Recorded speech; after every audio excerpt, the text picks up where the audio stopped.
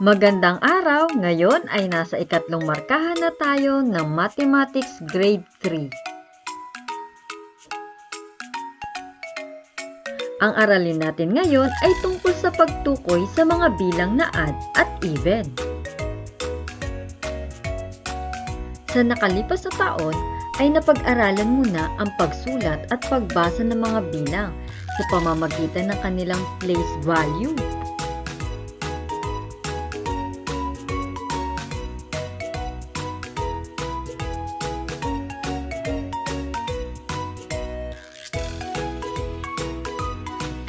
Alam mo ba, sa araling ito ay matututunan mo ang pagtukoy sa mga bilang na tinatawag na odd number at even number.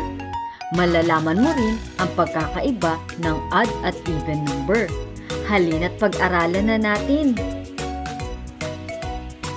Mga bata, tignan ang halimbawa.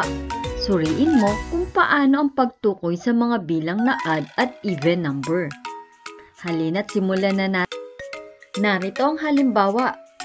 Si Aling Mel ay may biniling 11 na pirasong lapis.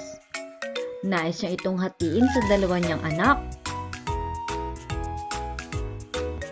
Mga bata, sa palagay niyo, maaari ba niya itong hatiin sa dalawang pangkat na may magkaparehong bilang ang bawat pangkat?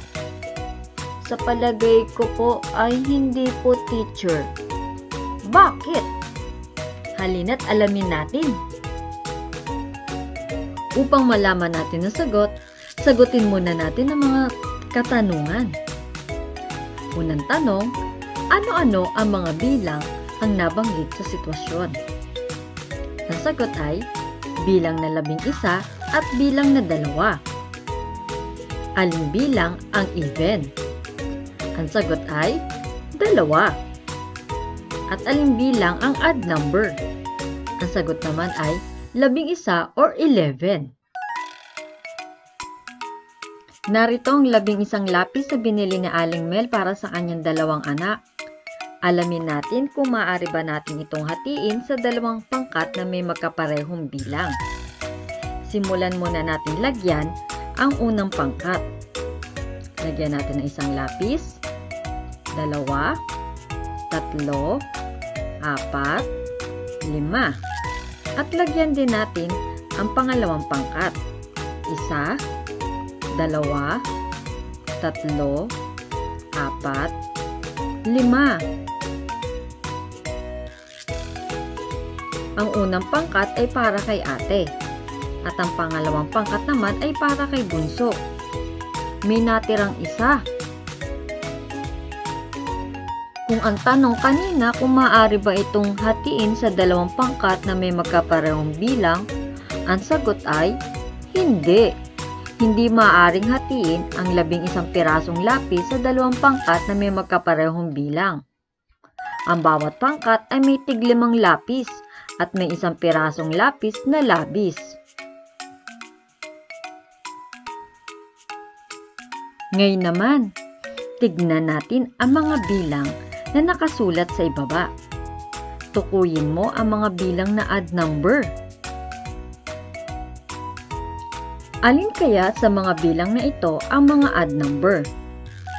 Ang mga odd numbers sa mga bilang na nasa loob ng kahon ay 15, 217, 279, 711, and 309.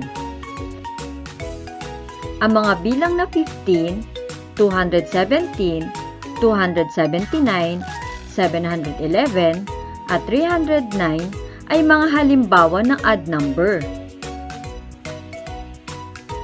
Ang odd numbers ay ang mga bilang na hindi mahati sa dalawa na may magkaparehong bilang. Narito ang mga halimbawang bilang ng odd numbers. Ito ay 1, 3, 5, 7,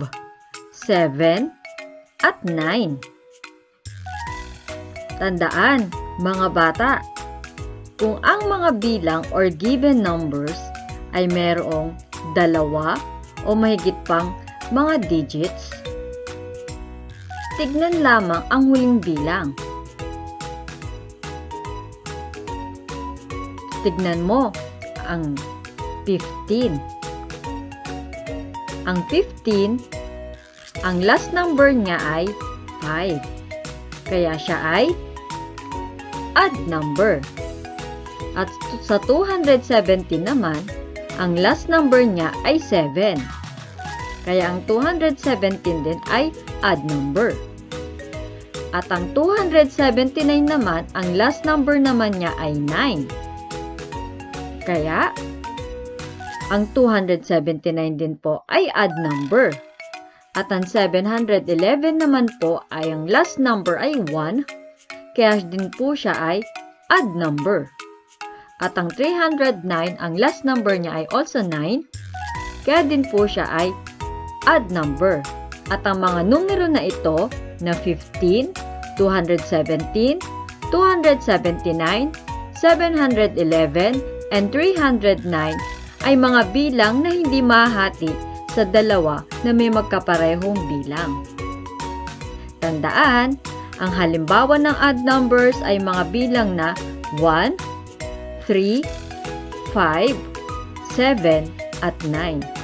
At kung ang mga digit ay lumagpas sa dalawa o higit pa, pagmasdan lang ang huling bilang ng given numbers.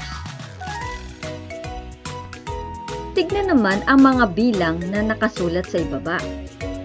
Kung kanina tinukoy mo kung ano yung mga odd numbers, ngayon naman, tukuyin natin kung ano ang mga even numbers. Halina't simulan na natin. Mga bata, halina't alamin naman natin kung ano ang mga even numbers na nasa loob ng kahon. Halina't simulan na natin. Ito ay 38, 110, 200, and 346. Ang mga bilang na 38, 110, 200, at 346 ay mga halimbawa ng even numbers.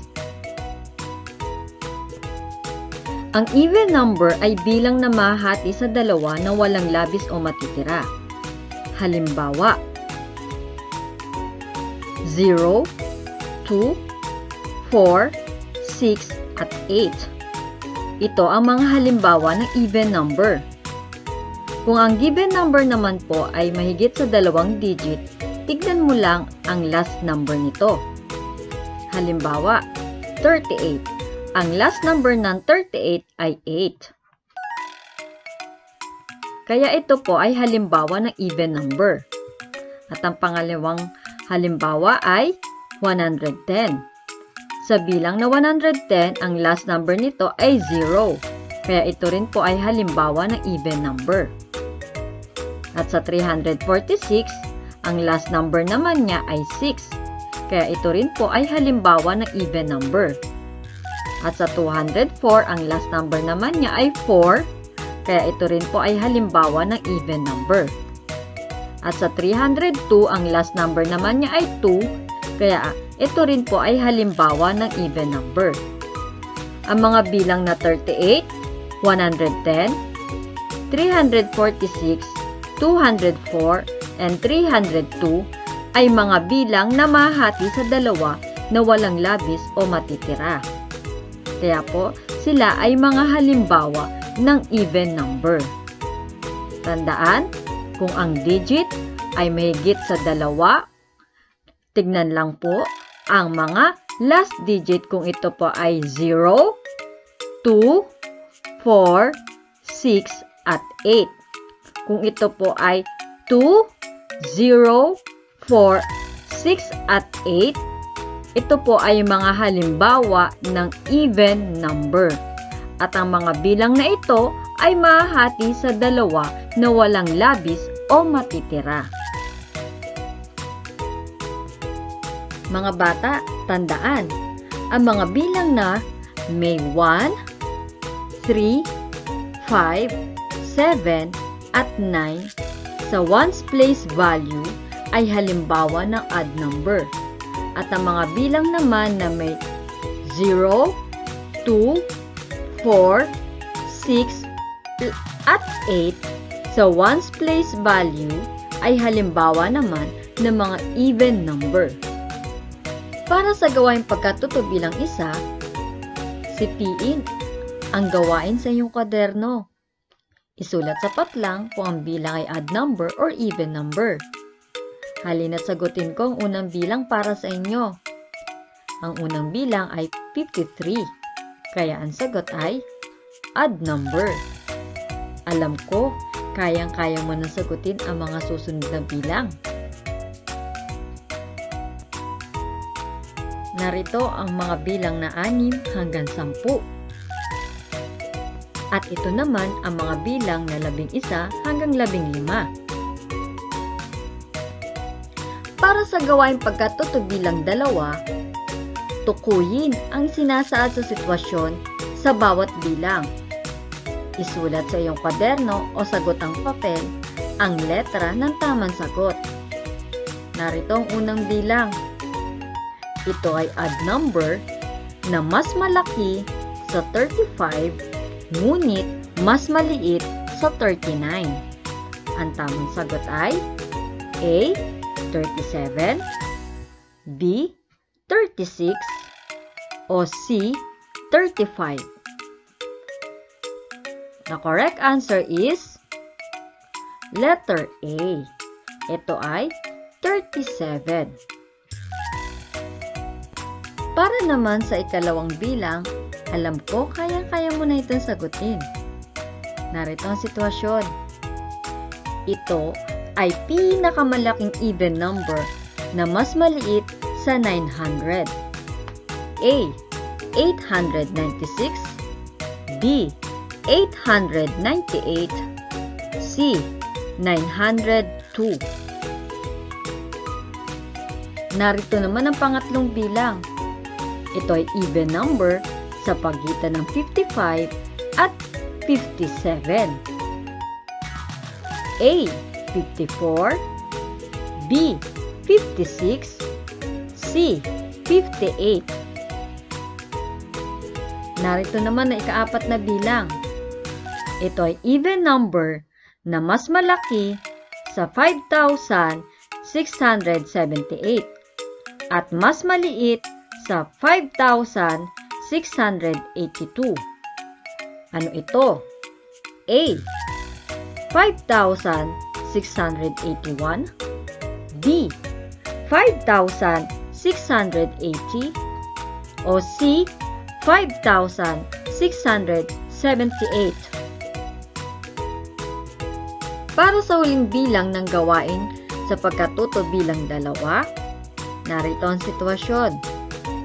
Ito ang pinakamataas na 4-digit odd number. A. 1,943, B. 9,997, at C. 9,999. Para sa gawaing pagkatuto bilang 3, gamit ang mga numero na nasa cubes, bumuo ng mga bilang na 4-digit odd number at 4-digit na even number. Isulat ito sa bawat kolum na talhayanan. Gawin ito sa iyong sagotang papel o kwaderno.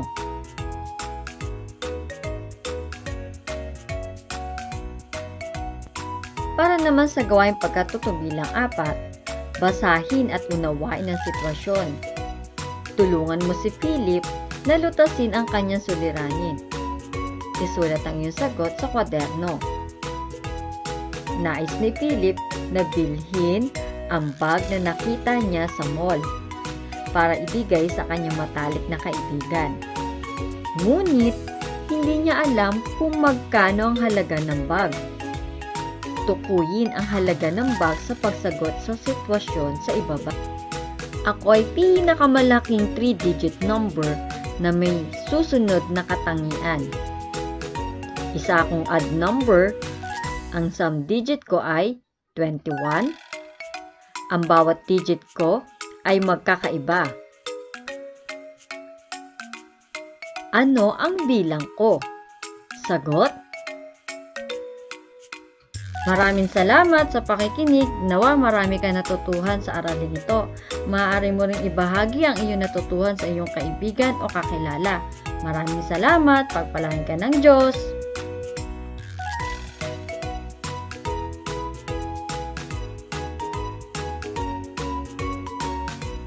Paalam mga bata!